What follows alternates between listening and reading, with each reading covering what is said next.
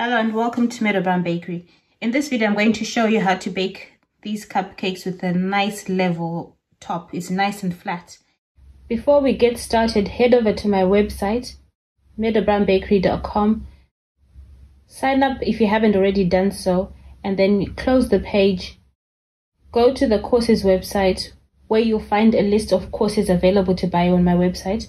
When you find the one that you like, you just click on it and you'll be taken to a sales page where there'll be a video telling you more about the course, and there'll be a bit more information down the page about what's involved in the course, and then you click buy and follow the buying process. This is in comparison with these ones, which have the domed top. Can you see? Slightly domed, and it's above the case. So for these ones, I've said that you fill this about three-quarter way, but sometimes you want flat ones. So I'm going to show you how to bake the flat ones. So in your cupcake cases, you fill them about halfway. It needs to be halfway for them to be flat. Okay, I think that's about it. Okay.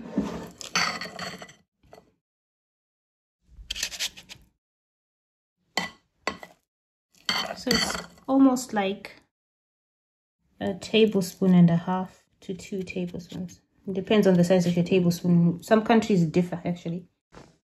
Okay, so they are about halfway past the cupcake cases. So another key thing to get really flat cupcakes is to bake them at a very low temperature, about 140 to 150 degrees Celsius. So I'm going to put these in the oven for a few minutes to bake. Okay, you can see the cupcakes are nice and flat and level with the cupcake cases. So this is how to make flat cupcakes. You bake them, you fill them about halfway in the cupcake case, the batter, and then you bake them at a low temperature, about 140 to 150. But you experiment with your oven because ovens differ.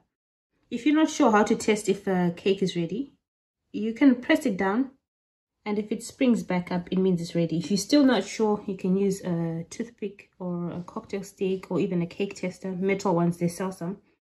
And if it comes out clean, they're ready.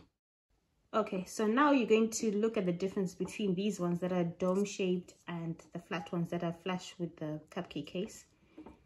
You bake them according to how you want the decorations to come out like. For these ones, like I've mentioned, you fill about 3/4 of the cupcake tray, and your temperature can be a bit high, and these ones halfway. Thanks for watching, and see you again soon. For more videos like this, visit my website www.meadowbrownbakery.com. Please like and subscribe to my channel.